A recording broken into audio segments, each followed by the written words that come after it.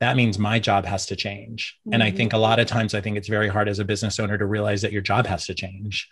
If you are, heading in the direction that you want to, which is success, you shouldn't be doing the same job you're doing in year 1 that you're doing in year 5.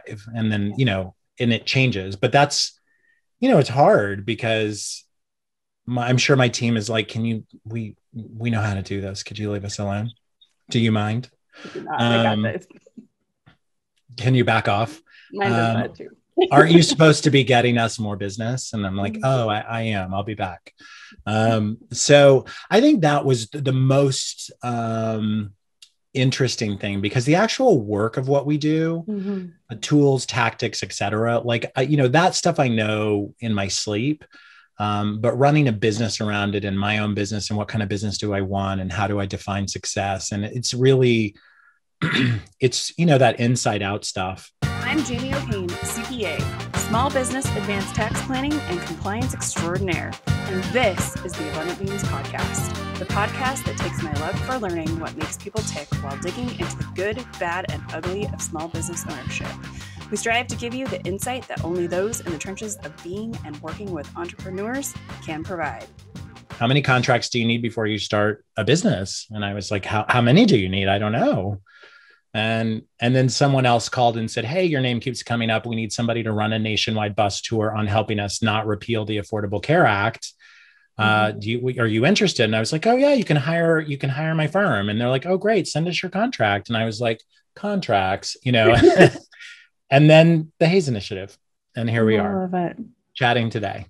Well, so, it's so funny because a lot of us start businesses. We're like, oh, maybe I can just do this on my own. Well, I was super lucky considering when the campaign ended that,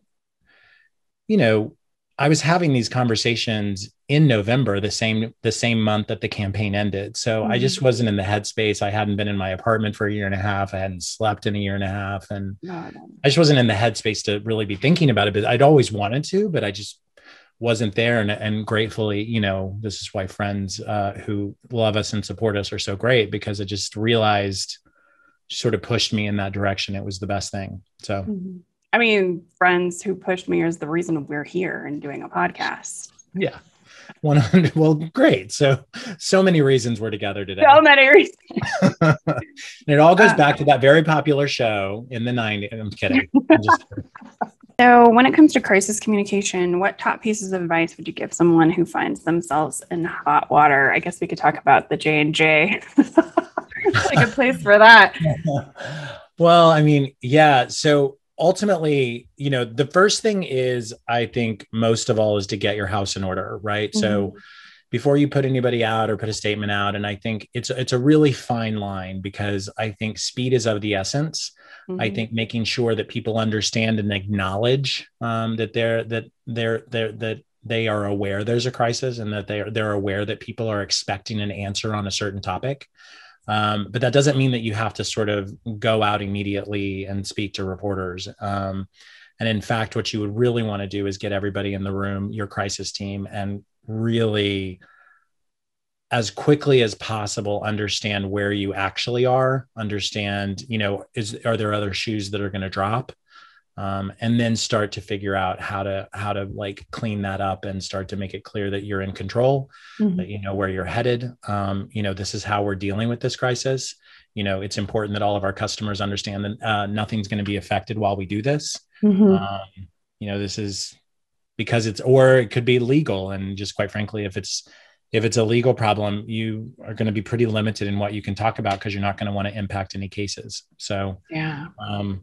But the first thing is to get your house in order. But it's a rock and a hard place, because you want to take your time to respond, but you can't take too much time, because then you look like you are asleep at the wheel. So it's a really, really hard, eye of the needle kind of, timing.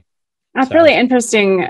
I didn't really think about that until you just said that. But like, if something goes sideways, there's always like this time where everybody's just like, it's when, it's not if something goes sideways. It's when something goes sideways.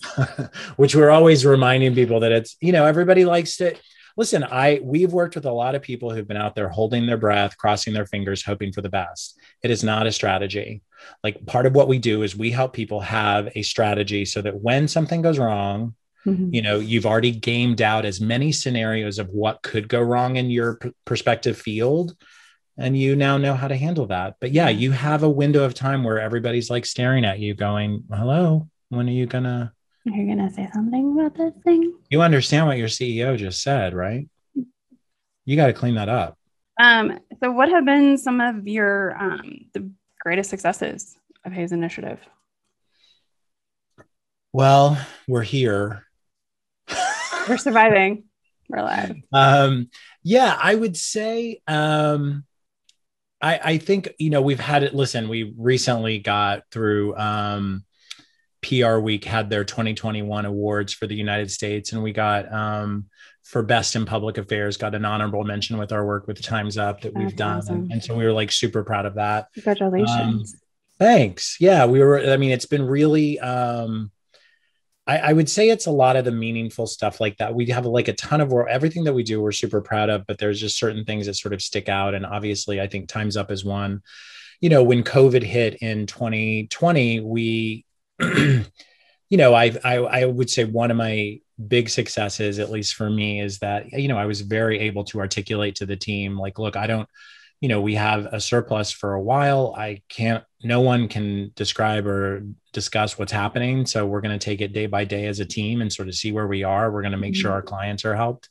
And, I still think that we're poised for growth, even though this is happening, and I don't want to abandon that plan. And we really didn't. And it proved correct that, naturally in the middle of a global pandemic and a major world crisis, people with our skill sets, communications and government relations, were in high demand. And all that work that we had done, building relationships and doing things with prospective clients and current clients, it really paid off.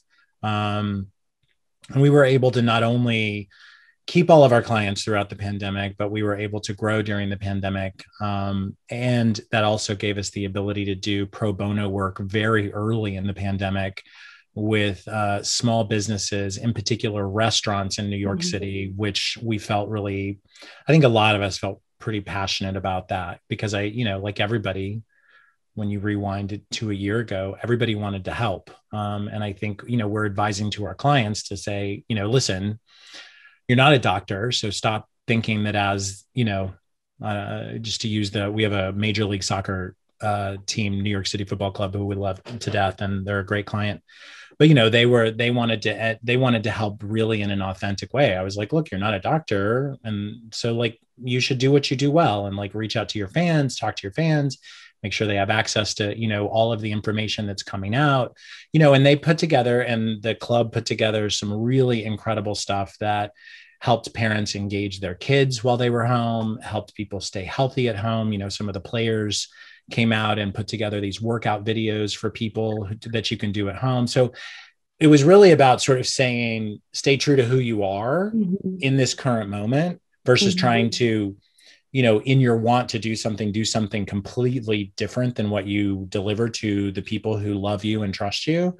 And so, we needed to take some of our own advice, because the best way we could help is, to give people who couldn't afford our services, give them those services because they really needed them, and helping people, which we were talking a little bit before the show started, around creating coalitions, in particular the restaurant coalitions that got created in New York City so that they could go to elected officials, helping them just make sure they have access to all of the, PPP,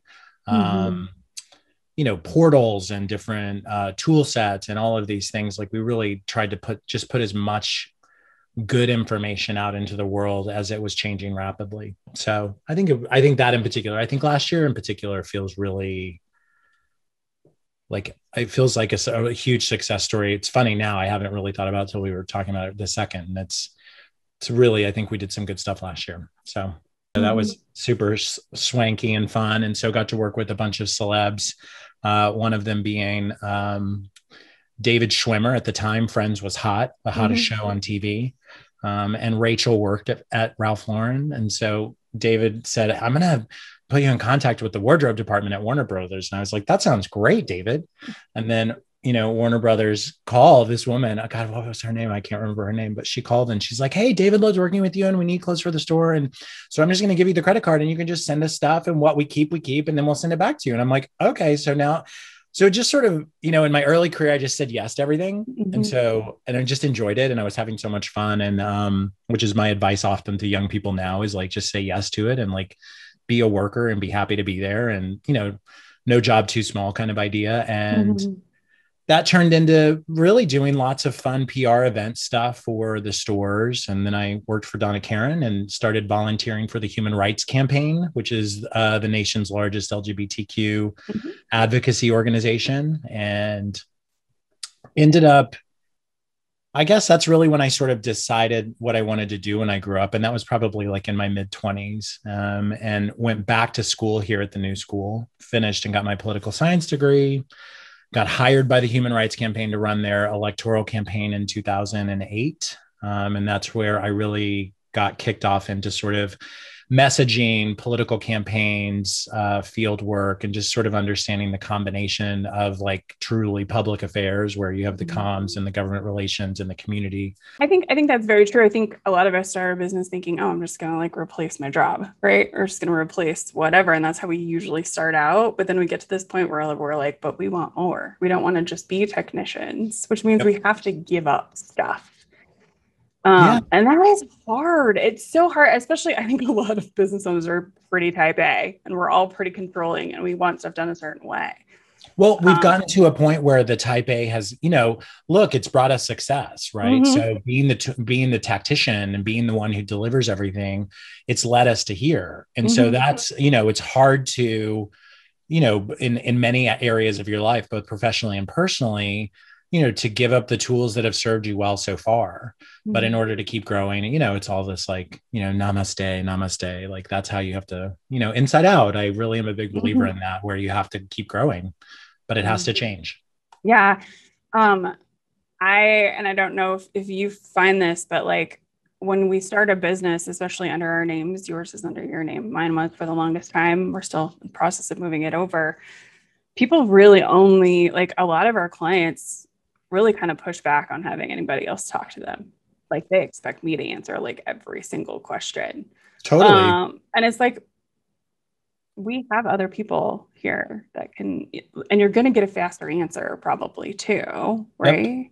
Yep. And they know your stuff because they've been in it. I can go find the answer, but ask the person who does the thing. Don't, constantly coming to me is not going to get you anywhere, really. Well, and that's also like part of what changing my job was too, is that, I had to make it clear to the clients of like, look, day to day, you're going to be serviced by this account lead, and they have so many years of experience. They're in the weeds on your stuff every single day. And part of what you're coming to us for is both the tactical part of it in the day-to-day, but you're also coming for strategy. And so there's a difference in, is this a day-to-day question? So it's a little bit of like training how we work. But it's not easy because, at the end of the day, if my clients want to talk to me, they're going to talk to me, and I'm of course here and we'll figure it out. But it just sort of is what it is. Thank you so much for listening or watching. Be sure to subscribe on YouTube, iTunes, or wherever you prefer to listen. If you learned something and found some useful information to apply to your business today, please consider giving us a thumbs up and a review. Until next week, be abundant.